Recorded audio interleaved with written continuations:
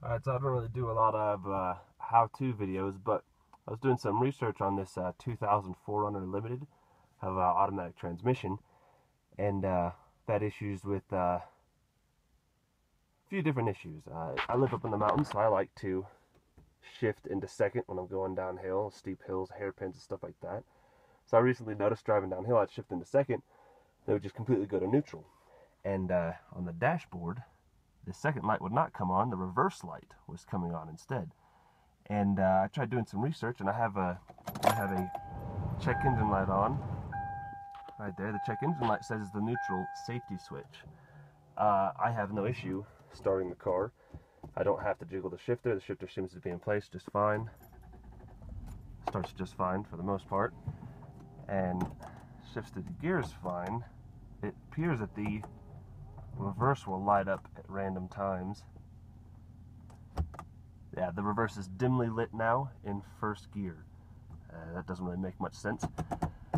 But so I was doing a lot of research online, and none of the symptoms were correct for the neutral safety switch. It starts just fine, like I said, and I checked for other people struggling with transmission issues with that check engine light code on. And what they're saying is there is a circuit board inside the dashboard that has some shorts in it and needs to be replaced. So I have just gotten a new Toyota OEM circuit board. I'm going to take apart the dash, replace that, because the other main issue with this symptom, which really makes it not point to the transmission being bad or the solenoids being bad, I've just flushed the fluid and all that, is that the truck will not shift out of first gear with the lights on. That blows my mind how having the headlights on can control the transmission, but apparently it's true. I was having trouble shifting through gears the other day while pulling a trailer, and I actually had to flash my lights to get the transmission to shift. So some ridiculous electronic issues going on here, and like I said, this is for the neutral safety switch check engine light has been turned on, but it's not necessarily related to that. So I'm going to replace the circuit board on behind the dashboard and do a follow-up. So hopefully it works. Alright, I'm about halfway point. This is the back side of the dash cluster, completely broken down.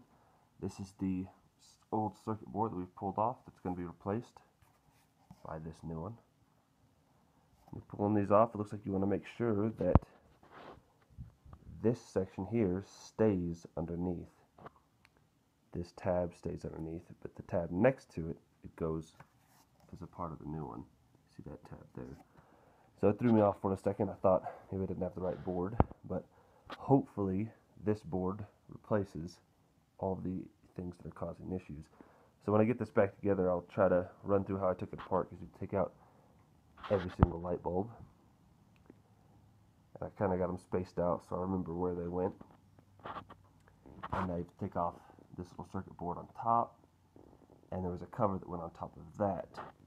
And it's not incredibly complicated, just kind of have to pay attention to what you're doing. I am not used to working with circuit boards, but we'll see how this goes. Alright, this is the new circuit board installed. A few little tricks here. I have to take out those 3 screws, these 2 screws, these 2 screws. Not sure if I was already missing screws down here. Don't have them, so I can't replace them. These just pull out. Somewhat gentle, but firm enough to at least pull it. These 2 have collars that click up to release and click down. Clamp that down in there. And you can see these tabs fold in here, and these were most of the plugs for the dashboard go. And then you have these 2 plugs back here as well. So all the lights are in. I just kind of kept space with the lights. Apparently I was missing some light bulbs. I know one of them is my drive indicator on the shifter. These 2 appear to not have any purpose there. Missing that one as well. But yeah, going to throw this back in the dash, and hopefully this will resolve my problems and I can start driving at night again. Alright, well, this is follow-up. I went and took it for a test drive to get in the dashboard circuit board replaced, and I have use of every gear.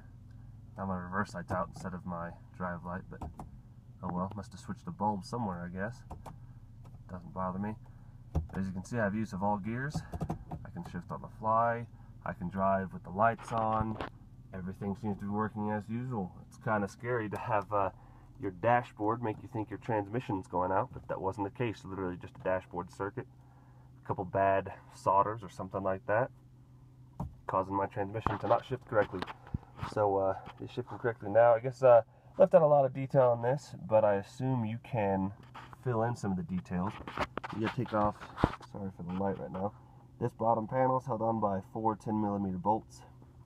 The next wooden trim piece around the dashboard is held on by 4 Phillips head screws. The trim around the keys pops right out. The dash cluster itself is held in with 4 screws, and then from there it's just plug and play, and the rest of the screws I showed you. It turns out I was not missing screws behind the dash cluster. I just hadn't put a cover back on, and that cover filled up the rest of the screws, which I could see some of those screws were labeled ground. So yeah, seems to be completely back together and working 100% as it should. So thanks for watching, and I noticed there wasn't much about this online, so hopefully if you have this issue, maybe this video will help you out. Good luck.